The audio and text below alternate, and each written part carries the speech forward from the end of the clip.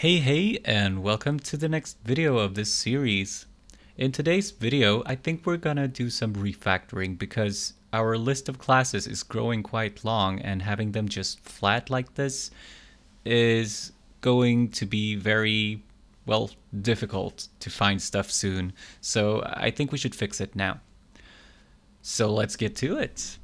I'm not sure exactly what will be the best way to do this. We're just gonna go along. I feel like the most important thing is that we group things together so it's easier to get an overview of what we have. So let's start making up package names and see if we can't do something.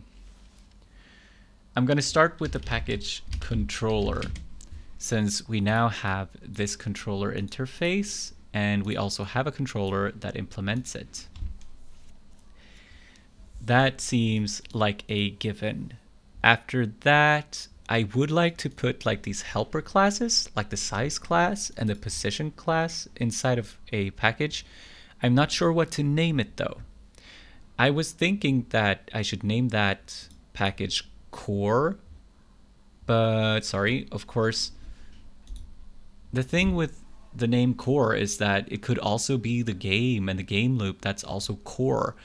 But I'm thinking that this will be called core because the size and the position will be an integral part for everything in my game. Almost everything is going to have it, almost everything is going to use it. So therefore, I'm going to put those inside of this core package. All right. And then let's do something about the game object and the player. So I feel like maybe a entity package. That seems like a given. You've probably seen it before. So let's just put those inside of the entity. And I would also like a package for the display. Let's just call it display for now. There will be more things going into that soon. Maybe we'll have time to do that this video actually. And then let's put these game classes inside of a game package. So the game goes into there. Oh, probably, yeah. And then the game loop as well. So now all that's left is the input, and I'm not sure where this belongs. I mean, we use it in the player controller, but I don't think it belongs in the controller package. I feel like it doesn't really belong in the core package either. Maybe it wants its own package. Yeah, because maybe we want a mouse input later. Maybe we'll rename this to keyboardless. I don't know. Let's make an input package. It's just gonna keep the input class for now. We might put more things in there later. Okay, so that looks quite good to me. Now I believe that there are import stuff that are being, yes. So let's fix that. We imported input, and now the display says that it doesn't know about the input. Let's fix that. Right, so it doesn't know about the game. And yes, it doesn't know about the input. So Alt-Enter. I'm pressing Alt-Enter, and it does auto-import. Let's just go to the controller. It also forgot about the input, so let's give it the input. And also, apparently, it now has some unused imports. I'm just gonna check these. They seem fine. I'm gonna check this. It's fine. I'm gonna check. All right. Whoop. Okay. I know there's an autofix import somewhere. I'm not really sure about that shortcut. So, all right, that seems to have done it. And I actually think we have enough time to just look at this display class for a minute. So this is now doing the rendering of the game object.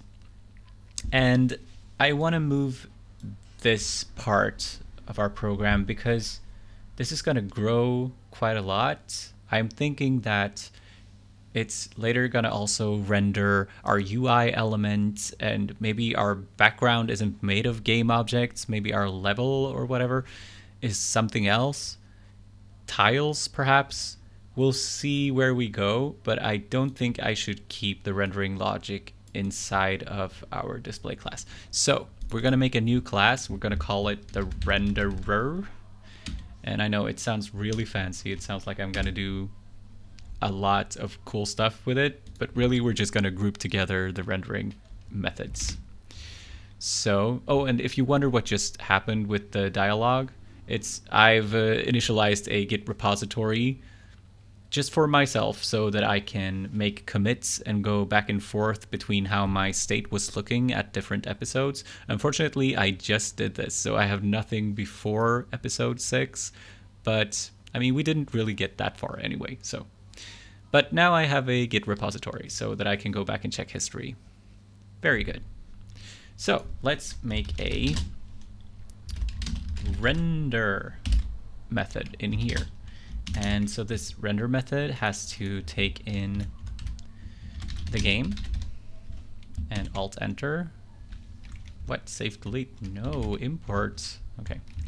So the game, but we also need to take in the graphics now, because the graphics object belongs to the buffer strategy that belongs to the canvas that's inside of our display. So we're just going to send the graphics down to our renderer. So graphics. Now that we have our graphics, we can actually move, sorry, wrong. I should probably close all of these so it's easier to find. So we're gonna move this logic to our renderer. This is just the part rendering the sprites from all game objects. Let's put it in here for now. And let's call render from our display. I still think that the display can clear its own window, just not render objects out to it. So, oh right, we hadn't made our renderer yet, so let's do that. Renderer. I wonder why I'm doing it so hard for me. It's so hard to say. And let's create that renderer. Maybe do it here. Why not? This dot renderer is equal to a new renderer. Okay.